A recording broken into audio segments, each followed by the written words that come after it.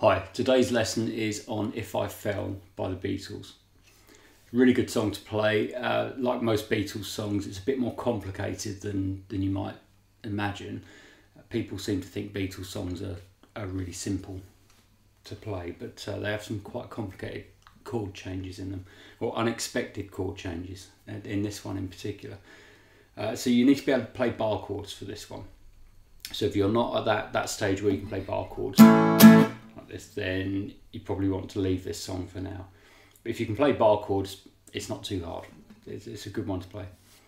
So I'll get straight into it. So there's an intro section which is completely different to the rest of the song. Different key, different chords.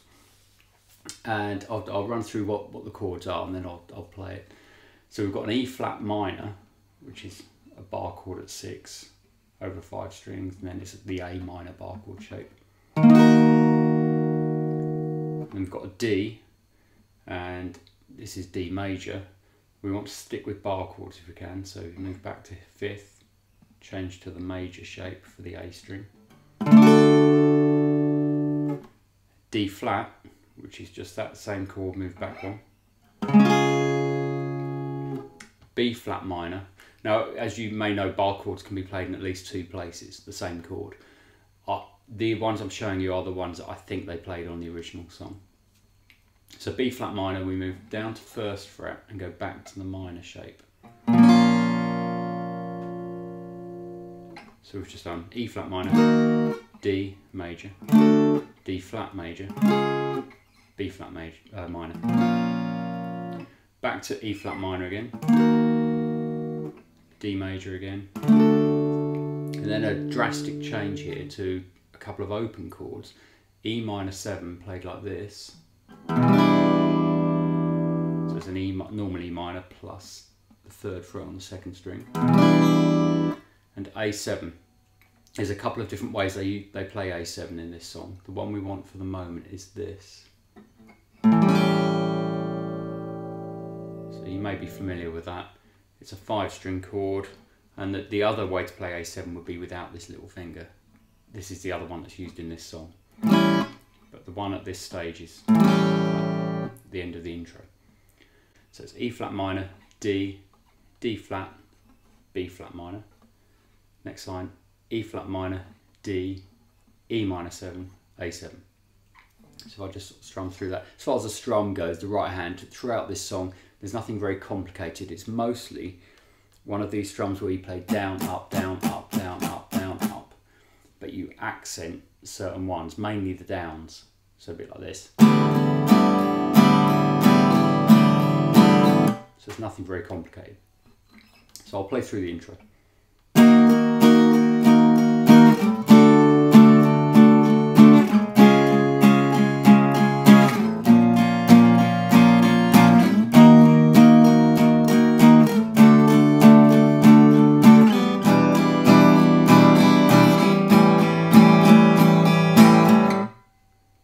So that's the intro, leads into the first verse.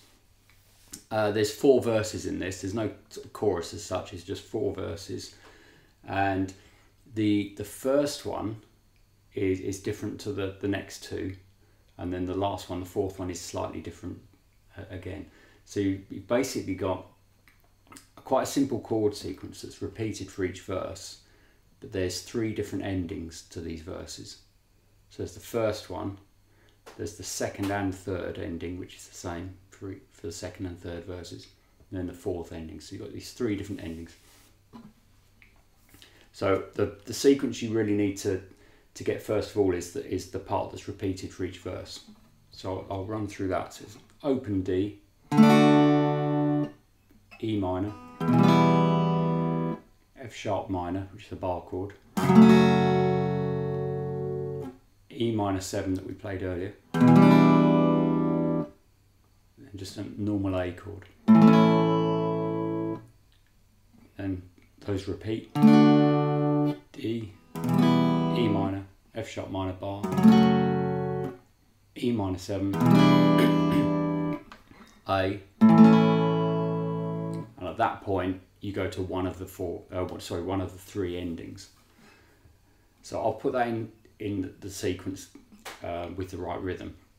The D and the E minor bars, where you just got D to E minor, that's just one bar. So those chords are shorter than the other chords. They're only half a bar each, whereas the other chords in this section are a whole bar. So it sounds like this.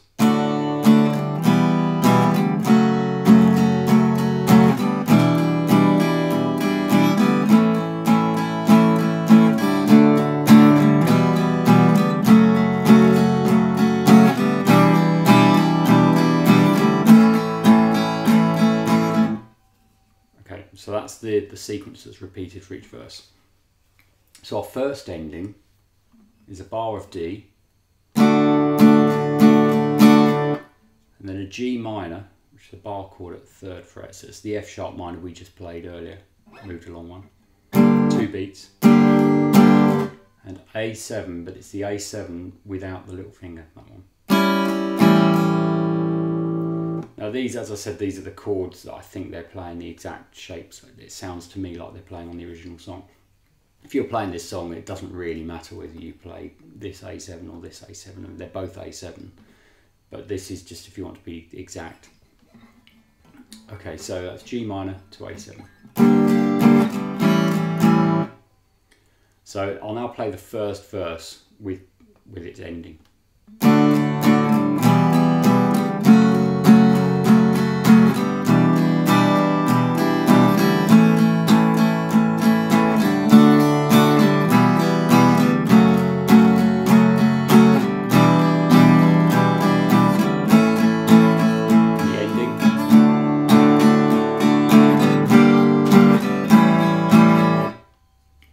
So that's verse 1. Verse 2, exactly the same, but it's got this different ending. So the second ending that we have, instead of going to the D chord, we go to a D9. The proper name for that is D dominant ninth. Maybe a chord you're familiar with.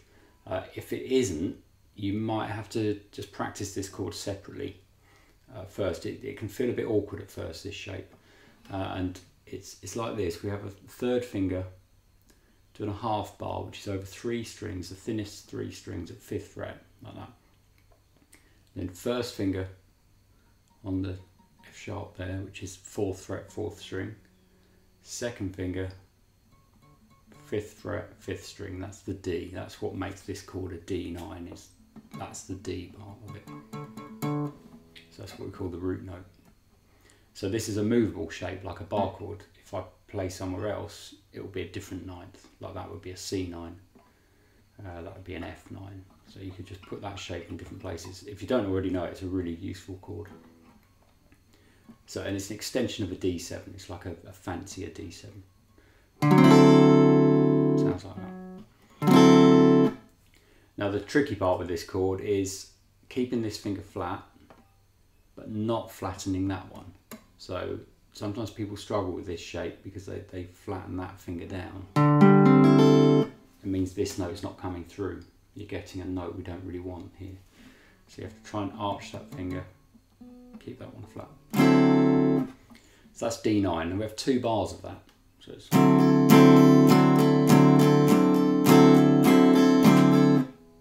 and then we go to G, bar chord, 3rd fret. This is G major. Earlier on we did G minor. This is G major. And then we go to G minor 7. And this is another one where there's several shapes that you could use for this, but the one I think they're playing is like this.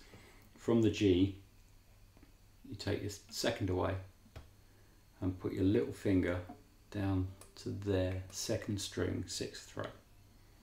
Another way to play G minor 7 would be just without the little finger, but I think they're doing that. I think I can hear that note in there.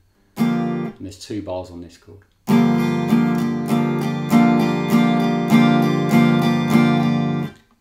D, open chord. A7, it's the one we did in the intro with the extra finger. So I will play the 2nd verse now, which is the same as the 1st verse, but it's got this different ending on.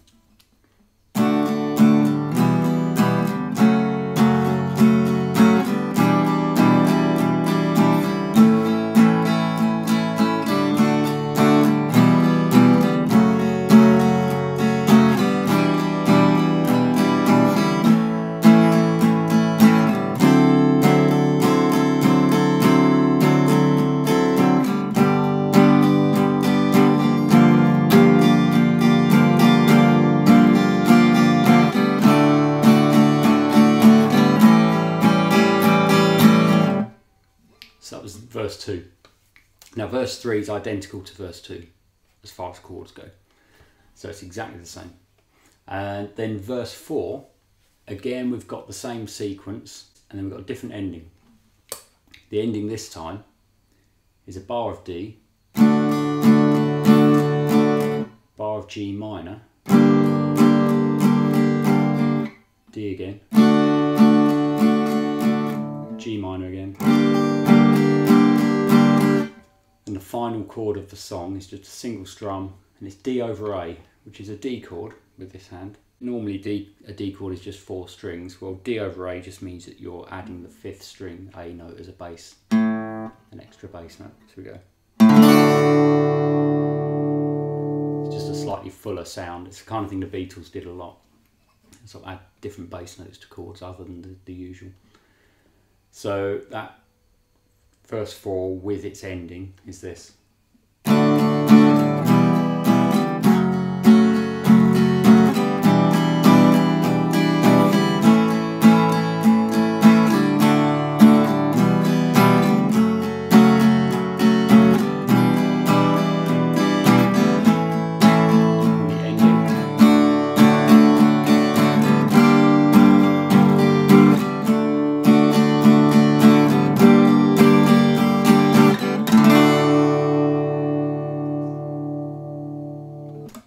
And that's it, that's the song. And if you like this lesson, please subscribe, and there'll be more of these soon. Okay, thanks.